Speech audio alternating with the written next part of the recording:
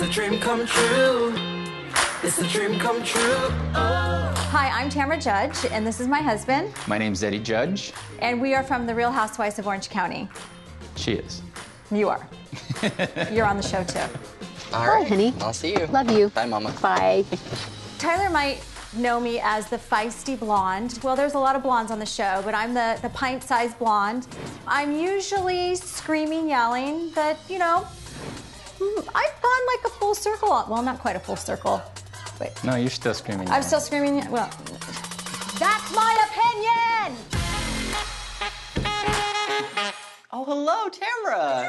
Oh my God, I did it! Yes, wonderful to meet you. Oh, Eddie, wonderful to meet you. How are you? Come on in. I have my mom, Sandy, in the back room because people that have passed on in my life are from my mom's side of the family. And plus, she's a huge fan. Oh my gosh. Welcome. Seriously, so wonderful to meet you. I'm so thrilled. And so you're familiar with the show. I think for me, it's important to really explain the process so you have an understanding going into this, what to expect. I think that Eddie's more of a skeptic than I am. I'm not a believer. I know about body language. I know about all these techniques and skills that people know on how to manipulate others. But I know she's a believer, but I believe in a lot of things. The only other thing is sometimes people bring objects. Did you bring any objects today? I did. Oh, cool. Do you mind if we lay them out on the table by chance or just have them there? Yeah. Cool, perfect. Awesome. And then Eddie, did you have any objects? I do not. Okay, no worries. I'm just gonna give it a sec, see what comes in. We'll go from there. So let's see, there. All right. There.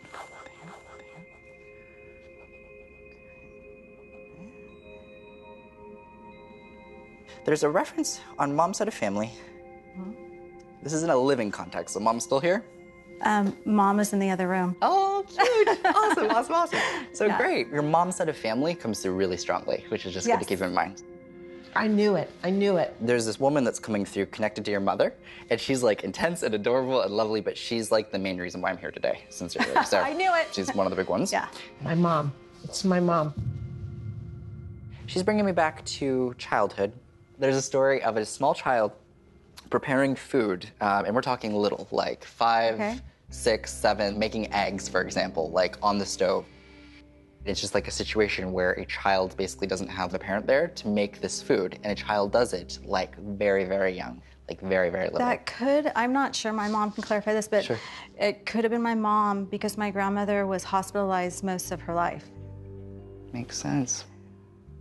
My mother went away to an institution when I was 7. So I kind of stepped in to help take care of my dad and myself. She was schizophrenic. Oh. And she spent a lot of my mom's childhood in the hospital. Wow. My mom had a rough time. I never saw signs of my grandmother being schizophrenic. As I got older, I heard stories.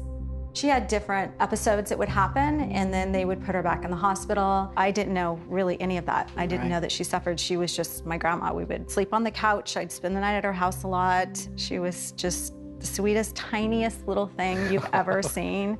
She would smoke like a fiend. Smoke like just sit there with her legs curled. They were wrapped around 7 times, I think. And she'd sit there and she'd just smoke That's all the time.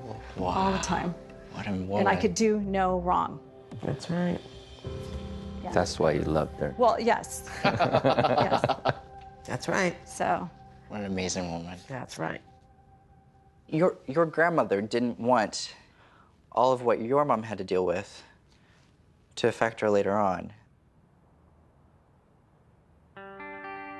She didn't want to hold your mom back in any capacity. That much I can tell. Like, she's very focused on, like, I know you were independent, I know you had to do various things. All of this is revolving around her mother's pride for her and appreciation for your mother for taking the reins. Thank you for doing this at the hardest time. Like, it's Yeah. very much an appreciation for her. it wasn't my grandmother's choice. She was very sick.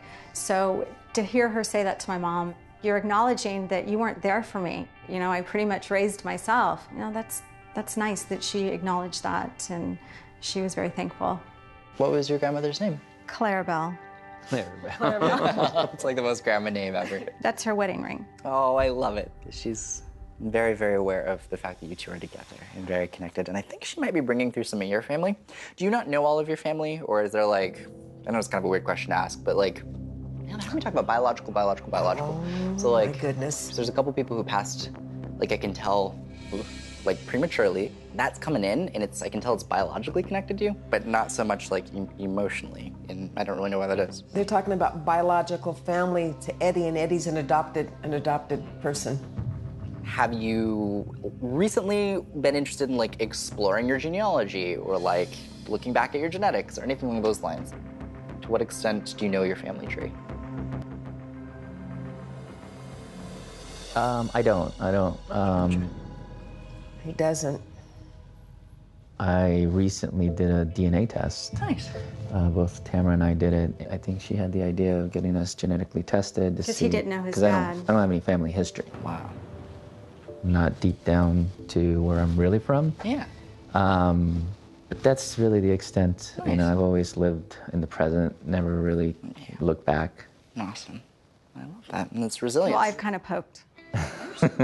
She has. Yeah. Well, We have an idea of who his dad might be, but we don't. He doesn't necessarily want to reach out, but I feel like he should. yeah. I'm curious, but I'm not interested. Yeah. Not yet, anyways. I think you're not interested because you're afraid of getting hurt. That's understandable. Yeah. I'm not a psychiatrist, but I'm just throwing that out there. Yeah. I think when the way this comes in, for some reason, they're having me talk about you going back, family history. They're having me talk about sister. And then they're like, let this go. I don't know what this is, so just one thing at a time. Do you have a sister? I do. Okay. The way this is coming in, for some reason, is they're just having me acknowledge, like, sister, and then the way this is coming through, it's like, know who to care for, know who's just going to use you. The way that this comes in, and that I always try to be diplomatic in every message that comes in, but that's just the way it's coming through. Yeah. That makes sense. In whatever context that applies, I know it's personal stuff. It just is basically the way of saying, hey, it's okay. You don't have to force something that isn't working. You don't have to force something that doesn't work. The most interesting moment was when he talked about my relationship with my sister, and basically the other side was confirming that it's not a healthy thing. Never really was, but it's still family. My wife knows a little bit about it only because of something that my sister did. But recently, she reached out to me and apologized and wanted to have a relationship, but I still didn't have 100% feeling. He just solidified that. If you find that that's the case, know that that's their way of saying it is what it is. When people show their true colors, listen. It's like when people show who they really are, pay attention.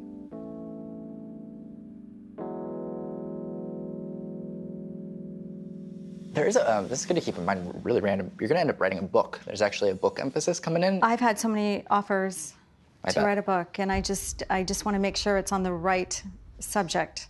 For some reason, they are having me acknowledge talking about a very intimate, personal look. It might touch on some of these kind of real personal, real intimate family stuff. My daughter. Right. So, yeah, I feel like that's gonna be something that is important to have your voice heard. Yeah. And express yourself, because it can be a tool for healing as well. It's a slippery slope for me because I'm still estranged. Yeah, I'm sorry. I think it's one of the hardest, most painful things to go through as a parent. It's like having a child die, but they're still alive, and they're untouchable, and so many parents don't want to talk about it. So it's really hard for me because I want to be the voice and I want to help, but I don't want her to get upset. Yeah, and that's really admirable of you. And I know in my heart, like I could feel it, like she's gonna come back. She will, absolutely. Yeah. I think patience is going to be necessary with this, because sometimes, as hard as it is, we just kind of have to ride out these difficult times, but I can guarantee you she will come back. Yeah. If I've ever given a prediction on the show that I feel is accurate, I feel like Yeah. there will be an opportunity to make amends, to say what needs to be said, and that'll happen. I am actually really blown away, and it's everything I expect it to be. Thank you guys, seriously. I'm just really thankful that he was here today, and we had the honor of sitting down with him. Starstruck. Come here. Okay. Don't overreact. Oh my God. You guys, can I hug you? Oh, my gosh. How have you dealt with this gift that he has? Well, it's different. It is definitely. I mean, did it start when he was real little? Well, he wouldn't tell me about people who passed away when he was little, but he would just say things that children don't say. Would you tell people? No. No. Because you probably would have been put in an institution. Exactly. Yes. No, it's true. I believe he has a great soul and a great gift. It seemed very natural and organic and real. Have a good one, you guys. It squashed all those things about reading our body language and our smile. I mean, all that. I saw your eyes bugging out a few times. I was impressed, yeah. The biggest thing that I took away today is that I do have hope to reconcile with my daughter, and he does see that happening. Hearing him say that just was the best thing I could have heard.